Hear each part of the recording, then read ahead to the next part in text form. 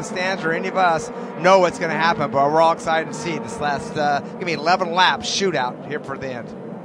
The lights are out on the pace car, and the pace car continues to pull away. They're starting to gather around Victory Circle in the infield, seeing who they will crown as the winner of race number 2. Pace car is off, Nick Yeoman. One more time, give us the top 10 roll call into turn number 3. It is going to be an 11-lap shootout. Scott McLaughlin is going to lead him back to the green flag with Alexander Rossi, Scott Dixon, Colton Herta, and Santino Ferrucci, the top 5 mark to settle it here at the Milwaukee Mile. One of those times when Santino Ferrucci is usually worth the price of admission. We'll see if he holds true to form. Front 4 start to separate themselves a little bit as they roar into turn number 1. Scott McLaughlin got a great restart, and it's Scott Dixon who is aggressive into turn number 1. He'll take second from Alexander Rossi. Colton Herta comes with him, jumps to third out of turn 2. Colton Herta looks awfully strong. He's to the inside of Scott Dixon. They'll go side by side into turn number 3. It looks like Colton Herta's going to make the pass stick. Scott Dixon says not so fast. They're side by side in the exit in turn number 4. And this is great news for Scott McLaughlin as they run side by side. He's opened up about a 15-car length advantage. Dixon now clears Colton Herta into turn number 1. Behind them, Ferrucci and BK go side by side. Still McLaughlin out front. Santino Ferrucci tried to track down Alexander Rossi. VK tried to track down Santino Ferrucci as they set up for turn number 3. Scott McLaughlin with a comfortable advantage to the start-finish line, 10 to go. Roars across that start-finish line, and that two-tone blue Chevrolet for Team Penske. Scott Dixon trying to dig deep. He's might have closed a bit on this lap. He's got it down to 7 car lengths down the back straightaway. Front 3 with pretty good separation. That's McLaughlin, that's Dixon, and that's Herta. Alexander Rossi now has his mirrors full up of Santino Ferrucci. Ferrucci on the charge through 3 and 4. Regis VK trying to keep pace. Pretty good battle between Kirkwood and Erickson. That's the battle for 7th as the leaders head back to turn 1. And again, Scott Dixon continues to inch his way forward. It was 7 car lengths. This time down the back straightaway, he's got it down to about 5. A pair of Scotts battling into turn number 3 here at Milwaukee. And it is 6/10 of a second off of turn number 4. The advantage, Scott McLaughlin over Scott Dixon as they roar back to the start-finish line with 7 laps to go. It's Penske versus Ganassi. It's Chevrolet versus Honda. It's as good as it gets in IndyCar racing. Again, out of turn number 2, McLaughlin and Dixon running that same middle groove down the backstretch again. For all intents and purposes, Colton Herta has lost the battle with those front 2, Davey Hamilton. Yeah, he for whatever reason just didn't fire off like normal. Now he's by himself in between Dixon and Rossi, but no challenge to gain a spot, or really no challenge to lose. And right now, as Ferrucci gets by Rossi. And they go side by side into turn number 1. Nick Yeoman to the battle for 3rd. That is the battle for the 4th spot. Ferrucci wiggles at corner entry. He's going to wrestle that spot away from Alexander Rossi. Gets on his horse and charges down the backstretch. Behind them, VK and Erickson. That's a pretty good battle. That's a battle for the 6th position.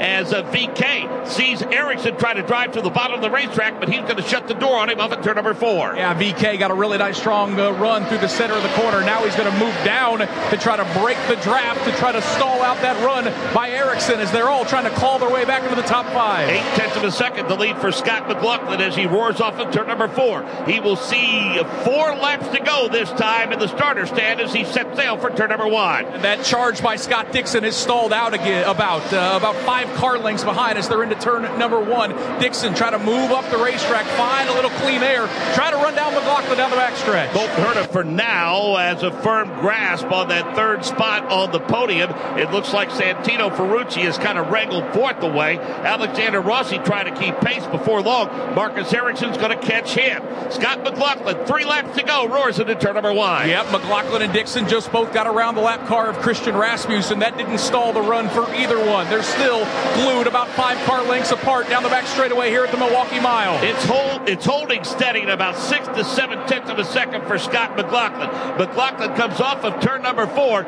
2 laps to go for Scott McLaughlin here at the Milwaukee Mile. All the fans here at Milwaukee are on their feet cheering on McLaughlin and Dixon into turn number 1. Again, Dixon trying to search around the racetrack, find any amount of speed to run down McLaughlin down the backstretch. It's up to 8/10 of a second now. The PNC bank machine makes a hard charge into turn number 3. Scott McLaughlin will see the white flag this time by off of turn number 4. That Gallagher Chevrolet for Team Penske and Scott McLaughlin roars underneath Aaron Likens' white flag into turn number 1. Good entry, absolutely stable through turns 1 and 2. McLaughlin trying to hold on to win here at Milwaukee. Holding steady at 7/10 of a second for Scott McLaughlin. He has led 84 laps on the day. Scott Dixon with a hard charge. He's cut it down to 0.5 of a second. McLaughlin off of turn number 4 for the final time. The Advanced Auto Parts checkered flag is in the air. Pole sitter yesterday, race winner today. Scott McLaughlin goes to victory lane. He wins the HyVee Milwaukee Mile 250 race number 2. Scott Dixon, Colton Herta, Santino Ferrucci, Marcus Ericsson complete the top 5.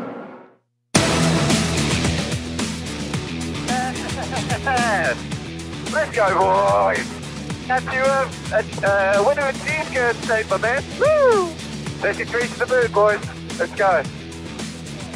A P2 for Scott Dixon, Michael Young.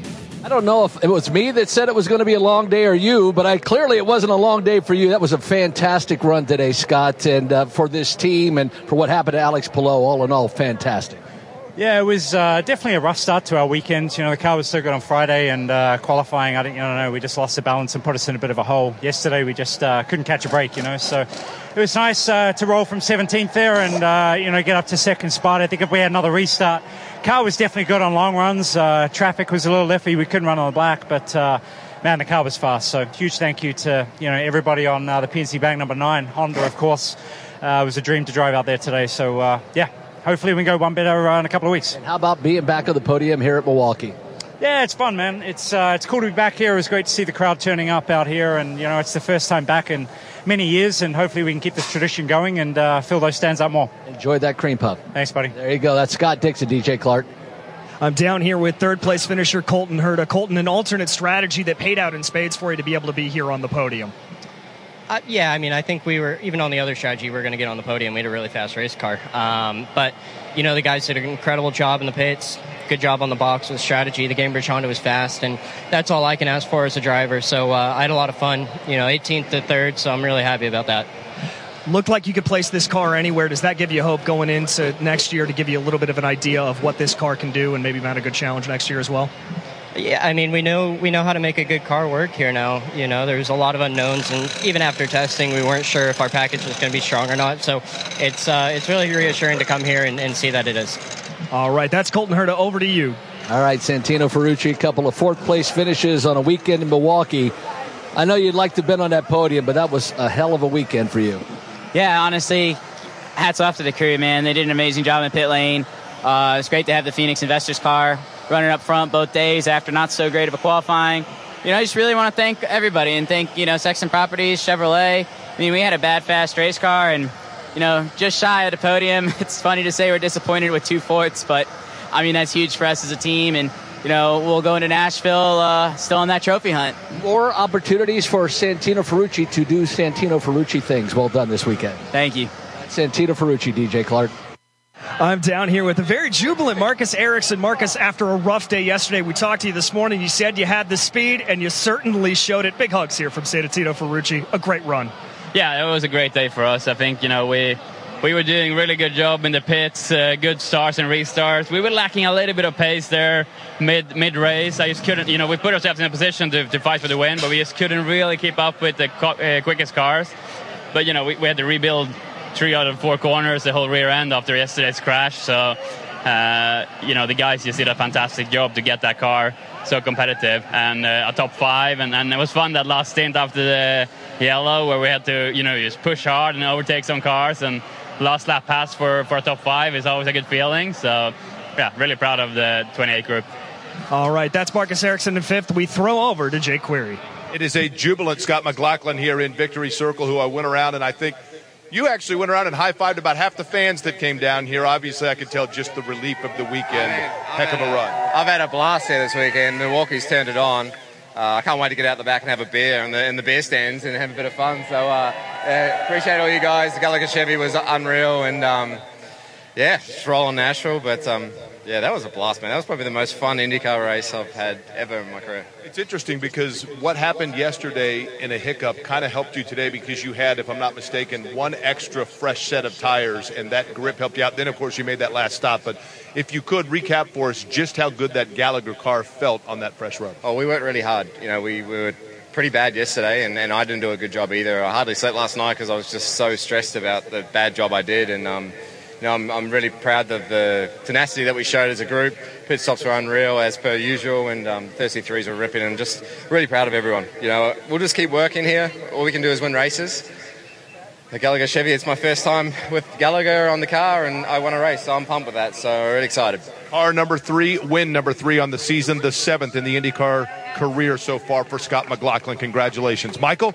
A 10th place finish for Will Power, 33 points back. Will, that was about the wildest race I think I can remember in some time. You have a smile on your face as you look at your competitors out there. What's going through your mind right now? Yeah. Oof. Man, we had a shot there. I can't believe I let that go, What happened in turn 4? Spun up, man. I just spun up. It was in second gear. I was used to first gear restarts. Just my bad completely. Yeah. Yep, I'll be kicking myself on that one, but I still have a chance, but a very long shot. But it's still not over, and you did a great job working your way back onto the lead lap on that final stint. The crew did an amazing job as well. They did, yeah. I mean, they did all the right stuff, man. I was the one that made that mistake big time, yeah. All right, we'll see you in Nashville. Thank you for the time. Thank you. That's Will Power. Let's go to DJ Clark. Down here with 7th place finishing Rinus VeeKay, and you were just telling me that last round of pit stops, you had to make a little bit of an unorthodox strategy call, but it worked out for you. Yeah, so we had to go to 25-lap old tires, so it wasn't ideal, but they were better than the 50-lap old tires we had on the car. But yeah, that made it tough. It was really hanging on by a thread there at the end, but P7 I think we can call a very, very good day. It was sketchy out there, a lot of guys in trouble, but no, we had a good day, and I think this is what we need to do to finish out the season on a strong note.